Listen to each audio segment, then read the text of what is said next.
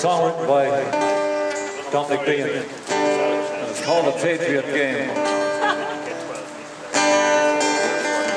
And it applies today as it did any other day. Come on, young rebels, and listen while I sing.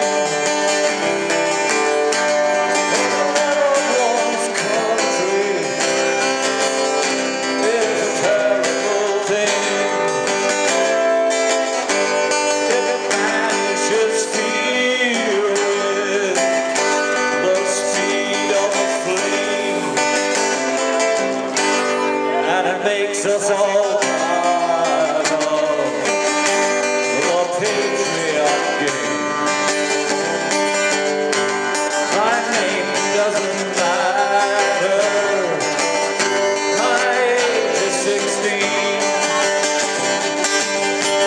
My home was in Monaghan, where I was weaned.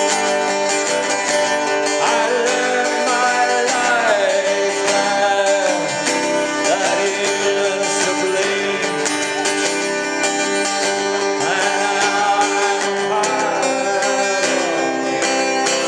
part of the Patriot Game.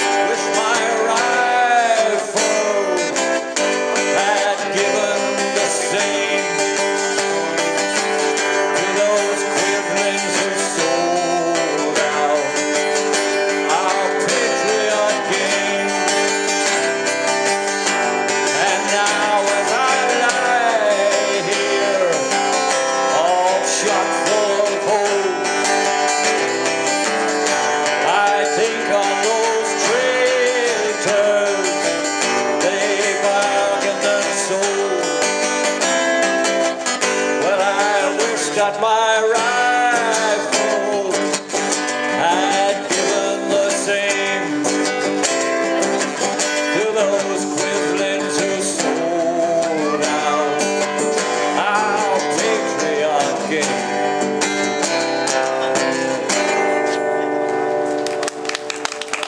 Thank you.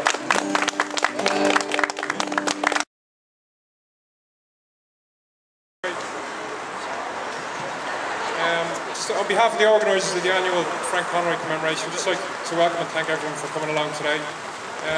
Born in Newboy, Kilcullen, Frank Conroy was a trade unionist, communist and member of the IRA and Republican Congress who lost his life fighting fascism as a member of the International Brigades at the Battle of Cordoba in December 1936. So what inspired young men like Frank Conroy and over 200 of his fellow countrymen, who, according to Frank Ryan, included amongst its number members of the Republican Congress, the Labour and Republican parties, the IRA and trade unionists, to travel from Ireland to defend the Spanish Republic.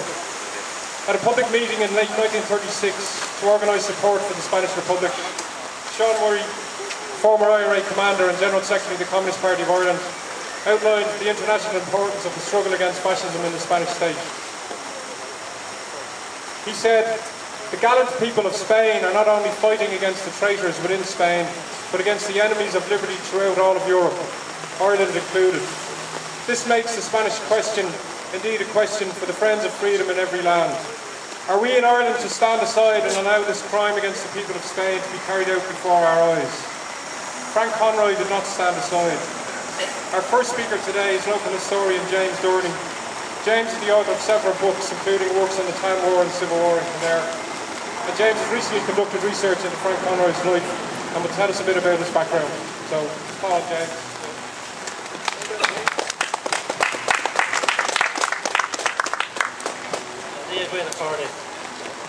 Kildare. I first heard about Frank Conroy many years ago and discovered that he was from Kildare, but we were unsure of exactly where in Kildare he was from, and it was always thought that he was from Kildare Town. We recently discovered that he was actually born in Kilcullen in 1914. His father was from Laois and his mother was from Dublin. They had married in Dublin, and his father was a baker by trade, and he had come to Kilcullen seeking work because work was precarious in the 1930s as much as it is now in the 21st century. So they arrived at Kilcullen, and I don't know how long they stayed there, and perhaps maybe next year when we're having our commemoration we'll be having it in Kilcullen. We won't be having it in Kildare Town because now we know for sure where he is from.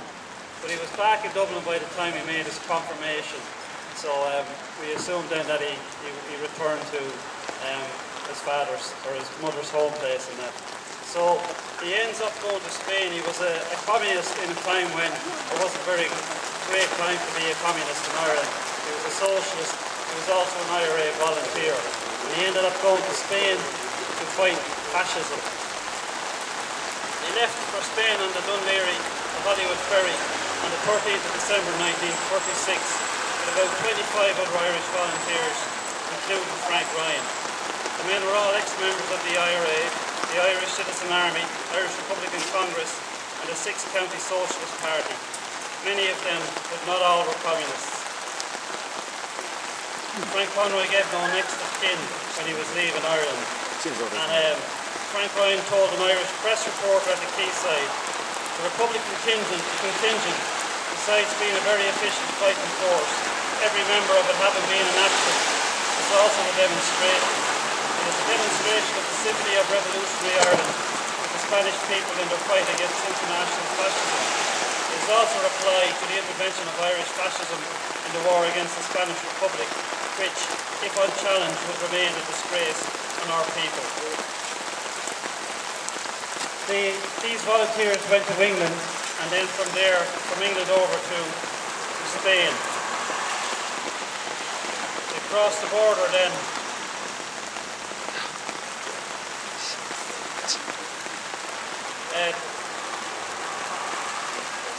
They crossed the border, arrived in Albachite at the main base of the Internationals in the early morning of 17th of December.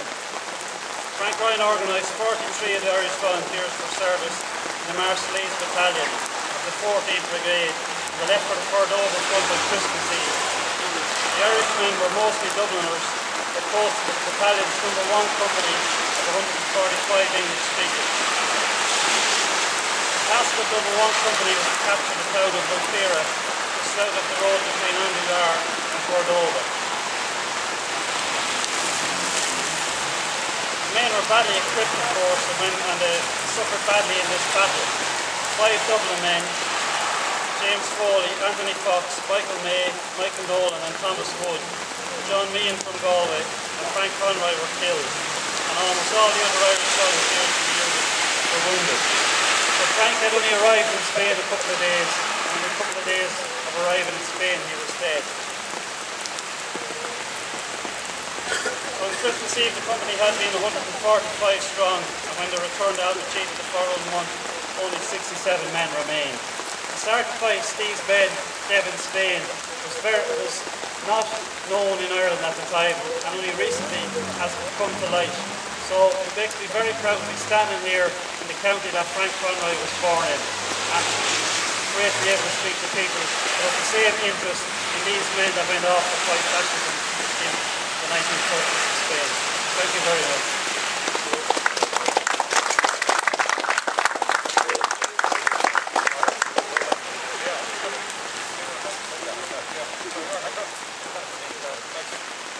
Thanks, James.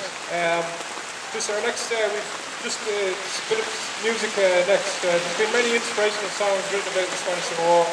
One of the most well-known being written by Kildare man Christy Moore. But perhaps a lesser well-known but equally inspiring song is by US folk singer Phil Owens. I'll just call on Cormac to sing the Spanish Civil War song by Phil Owens. Thanks, Cormac.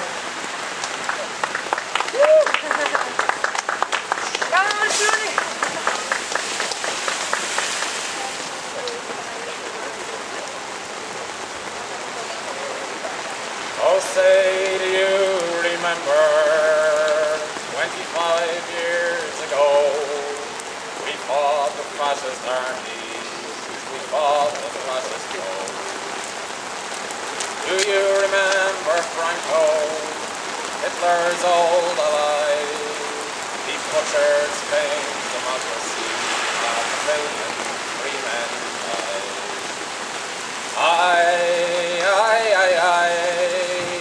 Did you wonder why?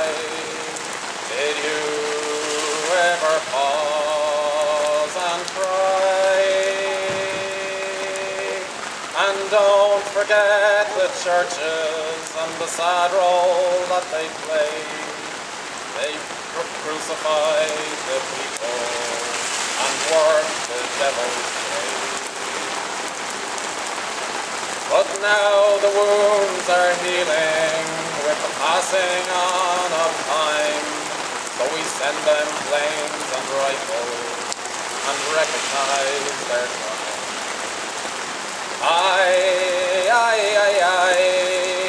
Did you wonder why?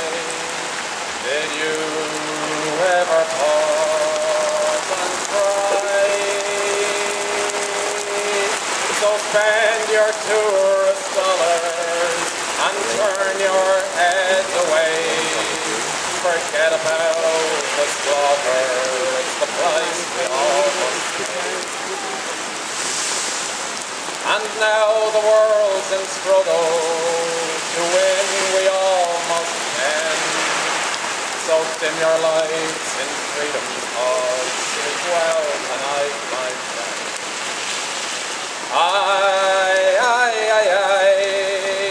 Did you wonder why? Did you ever pause and cry?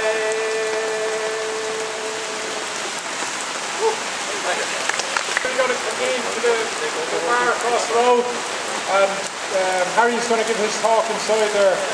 Is that okay? Yeah. With people, yeah? Cool. But they think they're going to charge us for this. But anyway, we're going to convene to the bar across the road. We might get a cup of tea and a sandwich there as well, yeah? Okay. Bye.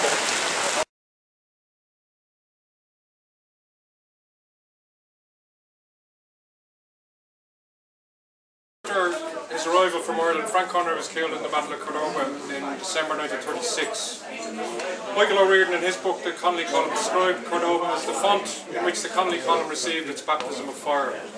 It was, he said, an introductory session to warfare that was to take the toll of 8 Irish lives.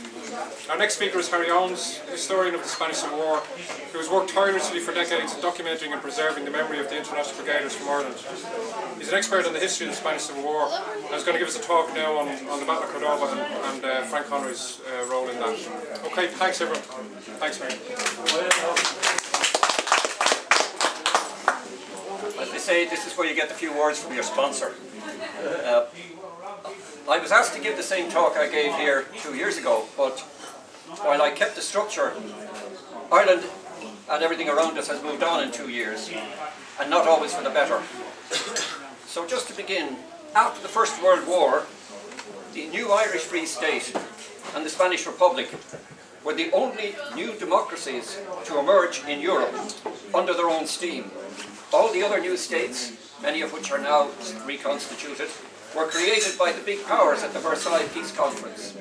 Both the Irish Free State, its national and republican movements, and the Spanish Republic were driven by one primary need of their peoples, and that was the right to the land. In the case of the Irish, through a massive popular organisation of the poorest people, and on a peaceful basis, inventing the weapon of solidarity, which existed, but the boycott, a word which has gone around the world and was created by the peasants who did not own even the ground they stood on. They won the land, but in Spain, the position went to violence and we had the Spanish Civil War. In the 1930s, after a sudden financial collapse of the great 1920s boom, banks were closing in the USA and Europe, employers cut wages and jobs, and governments said they were obliged, in their words, to cut basic welfare and their very meagre dole payments. That austerity policy made a financial crisis into a world depression. Here in Ireland, the right wing, who controlled state power, fought against workers' right to join unions, and against the left and those Republicans who stood with the workers in defending the unemployed, the underpaid, and tenants who were being evicted from their homes. In Leitrim, a small farmer was deported because of the communist Red Scare. In Dublin, Charlie Donnelly was jailed for helping pickets for the right to join a union on the Somac shirt factory. An old woman in York Street tenements was evicted because her income was 10 shillings a week in total, but her rent for one tenement room was 10 shillings and sixpence, if she didn't eat.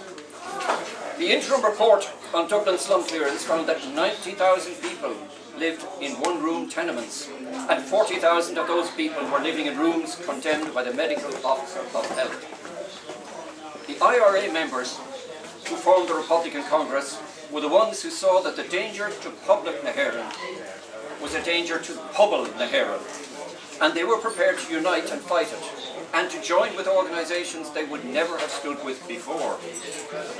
If we look at the programme of the 1919 First Dáil, we find it says all right to property must be subordinated to the public right and welfare, whose first duty must be the welfare of children, and this republic would create an effective public healthcare system.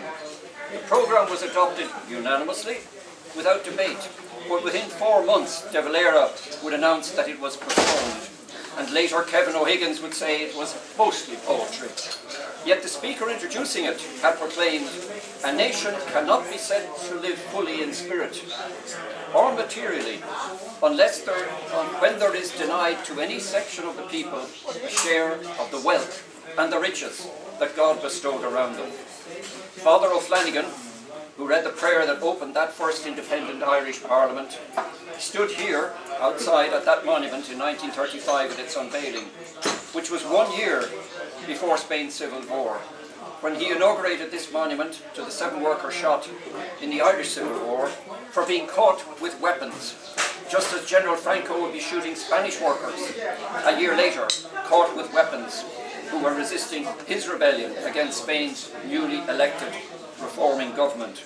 And that was barely 15 years separating these two events, when Irish and Spanish military authorities applied the same policy. Heather O'Donnell, who organised the ex-IRA volunteers into the Republican Congress in 1934, took a first step into the Spain's war when he needed a break. He said crowds had got into the habit of singing hymns at me and throwing bottles, and I missed the turn for Scotland and took instead the road for Spain. I had walked into a civil war in Achill over a sub-post office, just as I walked into one in Spain, and it was the same civil war. A picture of Achill is a snapshot of Spain. The uproar which the news from Spain caused in my own country rekindled the antagonisms of our own civil war. All wars are fought between devils and angels. War propaganda remains the most monotonous of all human crimes. So we'd ask ourselves, why did these Republicans and left-wingers go to fight in Spain? Frank Ryan was asked this by the Gestapo when he was captured in March 1938. And he said, because it's the same fight in both places. And then he asked the Gestapo man, what are you doing in Spain? Claude Coburn, a journalist who later worked in Ireland, was also in Spain as a young man at that very point. He said these Spaniards were fighting to protect not only what they had, but what they hoped for. They thought democracy meant power to the people. They had a clear understanding of what would happen to the workers the peasants and the intellectuals. If the fascist attack led by General Franco were to succeed, their trade unions and village committees would be destroyed. Wages and salaries would be pushed down to poverty levels and kept there for years to come. An illiterate peasant from north of Almeria said to me, "If those people win, my children will never get an education either." Heather O'Donnell said that the Spanish workers had the experience of the backward developments which mocked the promises of their 1931 Republic's declaration. And this warned them that governments can only be trusted as far as you can drive them. Spanish middle-class farmers saw that the small men were in misery, but they said, if the landless get their way, the countryside will be filled with paupers, calling themselves farmers. Yet wages were as low as 3 pesetas a day. And that working day lasted for as long as there was daylight. And hardly a single labourer that Padre O'Donnell met could read and write. After the right wing won the November 1903 elections in Spain, Ramon Sendor heard the landlords say they would grind their peasants down till they ate the weeds in the ditches. And many a labourer's family in Spain had to do that in the winter of 1935 during the 2 black years of Spain's right-wing Republican government. In February 1936, a reforming government was elected by the people, but the generals rebelled that July. And the following December, at Lopera in Cordoba, the first Irish units in the new International Brigades went into action as a unit. Walter Greenhalgh from Manchester was a friend of many of those Irish. He described, "We were marched to trucks, off to the railway station, all night in a train. Early next morning we arrived in a warmer climate. As we marched out of the station through a warehouse, each man got a rifle. On the stock of the rifle was a brass plate which said 1876. They were single loading shots, though later some would get magazines that you could fit in it. As we marched out of the town, we were given bits of rags to clean off the rifle grease. That night we slept by the side of the road. An Irishman came over to me. 'Have you ever seen a Lewis machine gun?' I'd only been a drummer in the Territorial Army as a teenager. 'Well,' he said, 'I've got a French Chauchat machine gun, and every so often the bullet comes out of line and won't fire.' He needed someone to straighten the bullet while he operated the gun. Patrols went forward to Villa del Rio on the road and the railway line from Cordoba to Andújar, but the fascists were already there and opened heavy machine gun fire. We practiced our guns during the night, and next morning we went in trucks till we heard a plane and took cover at the side of the road. It came down and strapped both sides, and a man named Seagull was killed, our first casualty. I think MacDade, the Irishman, was in charge of the Irish there. We took a hill with little fighting and were told we'd attack Lopera at dawn. The cold was so bad that waiting for the dawn, I wanted the dawn and the daylight to come, even though I knew as soon as the daylight came, we'd be getting killed. But he said the cold was that bad, all you wanted was a bit of sunshine. Dawn did come, and we could see the fascists on either side of the valley bringing their machine guns up, but there was still none of the artillery fire that we'd been promised. The fascists were openly taking up positions on either side of us, but our old guns couldn't reach that distance. Suddenly their artillery began firing, and then the fascist machine guns opened up and they could reach us. The air was alive with bullets. We slithered from the crest to join the rest, but things were no better there. We were caught in a crossfire from both flanks. Our only chance lay in running the gauntlet of this murderous crossfire and getting back to the position we'd taken the day before. The wonder was that any of us survived, that the whole British company was not wiped out that day. Even relatively experienced volunteers like Commissar Ralph Fox and the English poet John Cornford, who fought in Madrid, were both killed, as were Frank Conroy, Leo Green, Henry Bonar, Michael May, Jim Foley, Johnny Meehan, Tony Fox, Michael Nolan, and young Tommy Woods from Dublin. George Nathan, our commander, had ordered retreat by sections and kept them in order so that his inexperienced men withdrew section by section, firing as they went. The Irish section, which had been occupying the most advanced position, lost nearly half their number killed and wounded during the withdrawal. Afterwards, the battalion met and court-martialed their French commander, Major Lassalle, and had him shot. Frank Conroy's body and those of his dead comrades lie somewhere in the hills around Lopera today. The Western democracies prefer to let Spain fall to fascism, rather than help a fellow democracy to defend itself, until their policy led the whole of Europe into war within 3 years. And for anybody who wants to visit that grave, in 2016, Eddie O'Neill, who's sitting there at the end of the couch, will be bringing a group over, organised with the Friends of the International Brigade in Madrid, and the local socialist mayor in Andújar has located the area where he thinks those graves are. So if you're thinking ahead for a year and a half, plan a little holiday in Andalusia with Eddie. George Gilmore's account of the Republican Congress ends with this conclusion. The belief still held by the trade union rank and file that Fianna Fáil was leading to a real republic was still the dominating force. To break that illusion was the aim of the Republican Congress, and in that we failed. We failed, in a word, to bring forward organised labour into the leadership of the national anti-imperial struggle. The junction of those forces did not hold. The industrial section withdrew from the task for which it was not ready, and the opportunity in those critical years was lost. Perhaps in the story of our failure, there may be some pointers towards making an effective alliance between progressive elements. The reconquest of Ireland by its people awaits the day when those forces meet and hold. Peadar O'Donnell has warned us that in great island-shaking conflicts, you only get a glimpse of the root issue before churning passions rouse up some old battle cry of clan or nation or religion. Our challenge today is to turn this crisis into a transformation. It's to abolish the control by the elites who caused it, and the complete impunity of our Irish billionaire class, the gross overpayment and tax scandals of our millionaires. If the public health service is so good, in a republic, shouldn't the Minister of Health be the first to use it? If public transport is fit for service, shouldn't the Minister for Transport have to use it too? We live in a republic, so our elected representatives should be proud and willing and anxious to be seen to share what they provide for us public. And if they have to use these services, they will work for you and me. Things like health are too important to be privatised. Giant multinationals are tax resident nowhere, but they demand free access to the world markets. They dominate communications with positive, pleasant company logos, but they provide access to everything, including pornography, and to the security services of major powers who spy on their trusting users.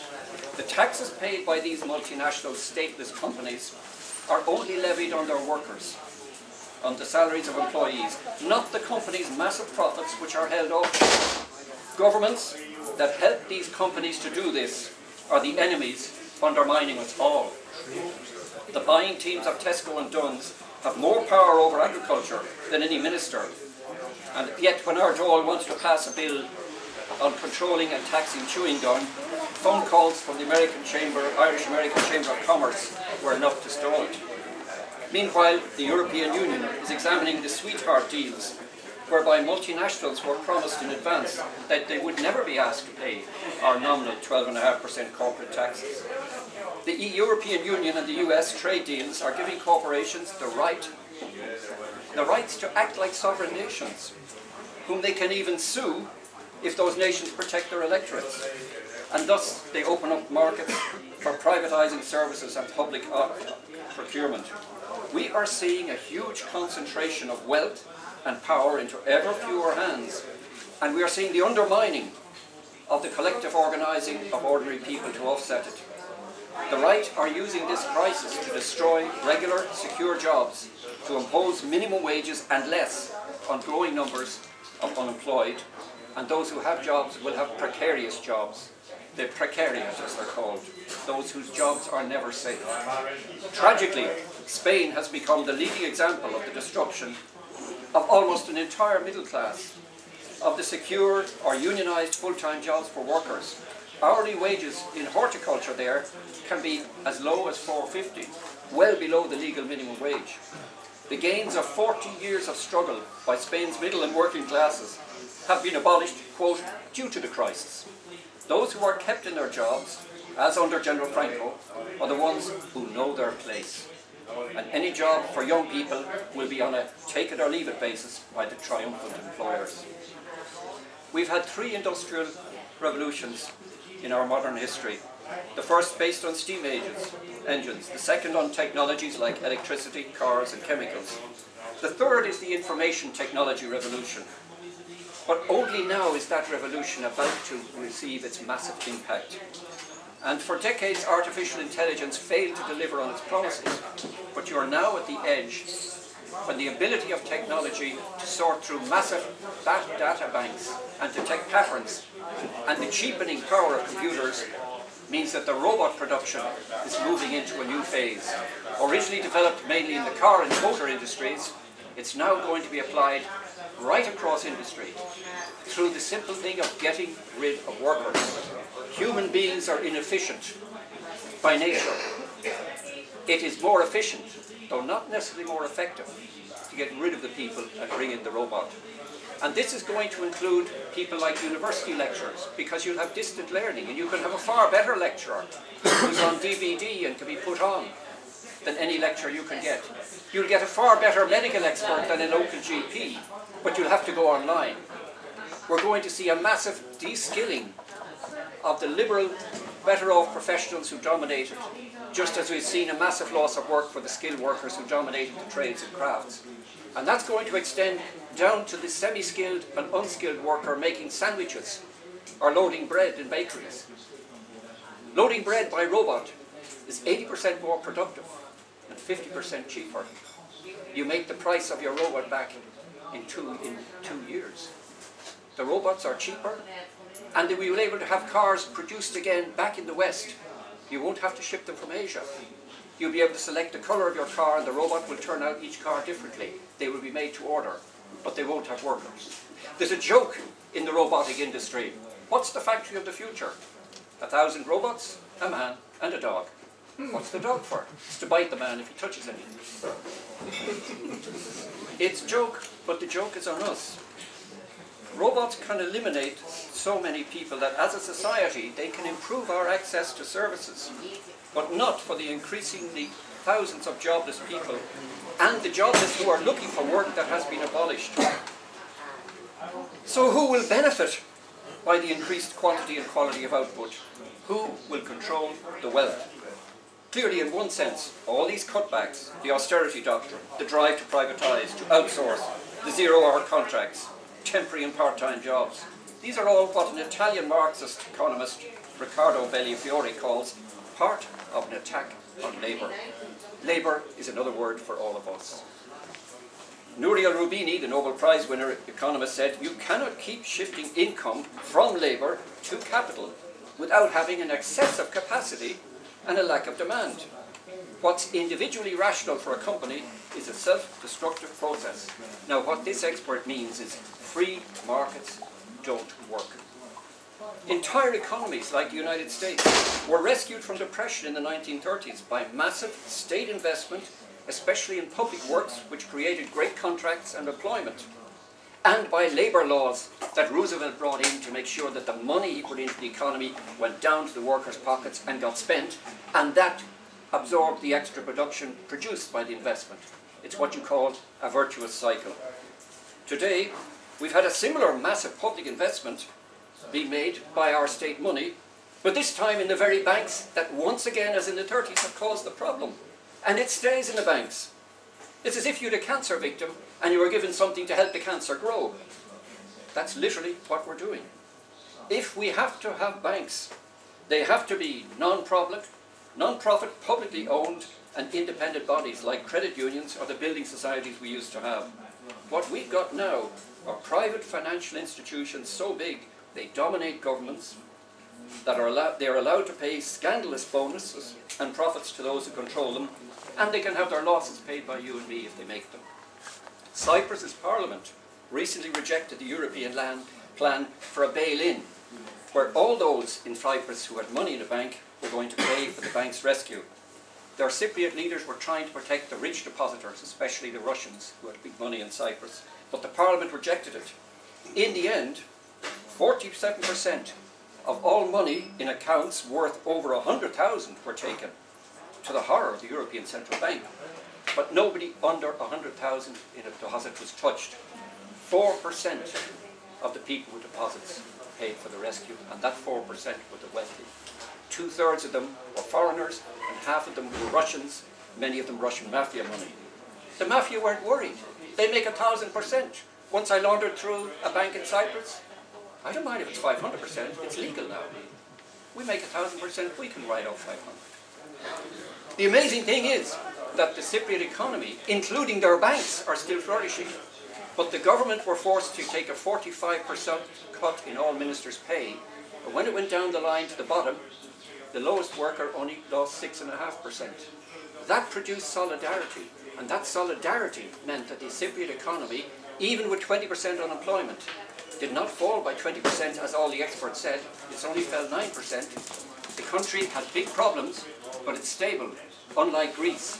And as one of their senior officials said to a correspondent, if we'd taken their bank rescue the way they were putting it in, we'd be just like Greece is today. If a people decide, like the United States did in the 30s, like Cyprus did recently, or like the Irish may be deciding over water, that we will not accept their own solution, we can design fairer and better ways. And whether it's the 1930s or today, the same fight and duty to organise is there. What we're moving to is a society so distorted by wealth and power, it actually resembles the society that fascism was trying to achieve before the Second World War. That is, with an elite who have access to great power and wealth, who dominate a mass of economically powerless individuals, mere consumers, who accept a small share in wealth allotted to us, and we can vote, but we can change nothing.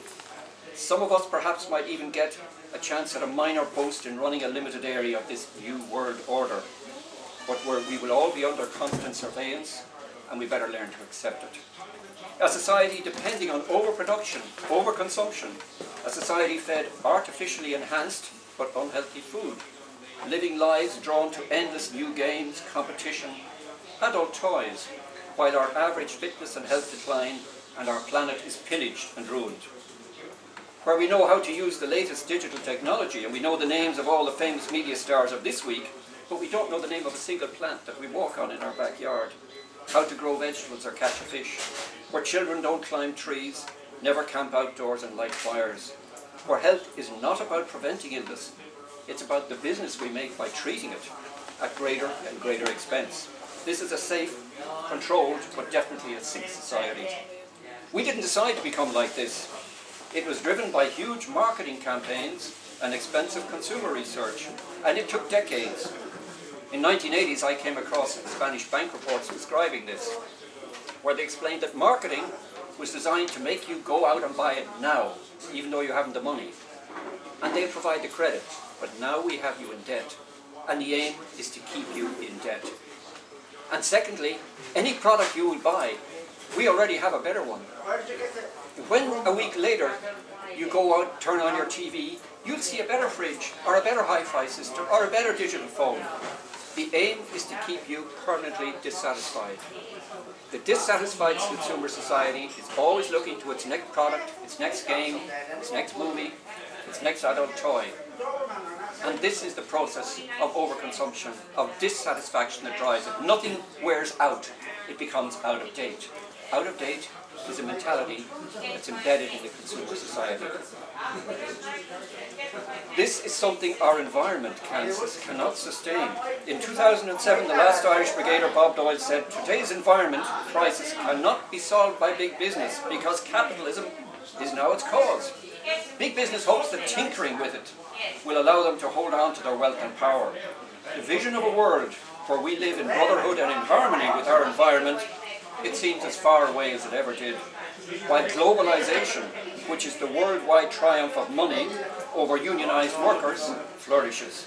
As always, what fascism means is the rich using the poorest to destroy the organized working class. Today we can refuse to remain just individuals. We can organize. It's not just water we want kept public as one TD complained, if we have a referendum on water, what about the ESB and the other services? That's right, that's where we're going. It should all be guaranteed public. And a whole lot more. We can make our country move towards the kind of vision of that door that Father O'Flanagan opened, and for which Frank Conroy fought and died, trying to help Spanish people achieve it. If we win, our example will be a signal for others, like today's Spanish generations. Above all, we can be certain that we then won't have to write someday what George Gilmore wrote about the Republican Congress. Because if our existing elites do survive, we will have failed again, and then we will hear the tragic words of Father O'Flanagan. They have fooled you again. As Bob Dole told us, let's not fool ourselves. Fascism is thriving today in the institutions of power. So I ask, did my comrades die in vain? If you, the next generation, do nothing, then fascism, which is raw capitalism, will triumph, and humanity will face disaster. And then my comrades will have died in vain. It is up to you to fight for a different world, but never forget that you're fighting for an idea. Though we must at times defend ourselves, even with guns, guns cannot impose an idea. The 4 weapons of victory today are education, organisation, civil disobedience and unity. And that unity is of all those who share a hatred of this fascism and a passion for a better world, which is essential for our success. Let's be patient, but let's move together. The future of all of us is at stake. Together we fight on. My sincere thanks for a second opportunity to speak here in Kildare to Michael Healy and his comrades and friends, and to invite you all, if possible, next weekend to accompany Eddie O'Neill and his busload going down to Achill on Sunday morning, where we will be commemorating a second brigadier located in Achill, where the first Irishman to die in Spain is also from and has a memorial. Thank you.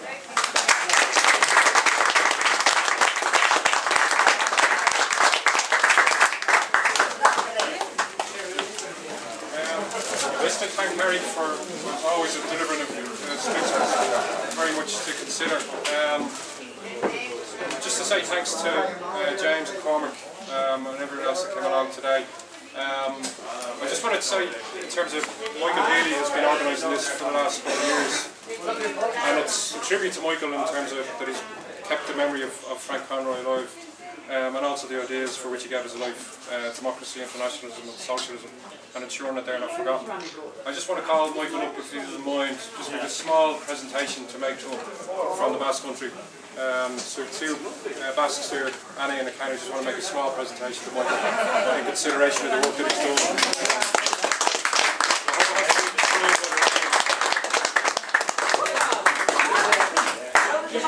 This is a poster from the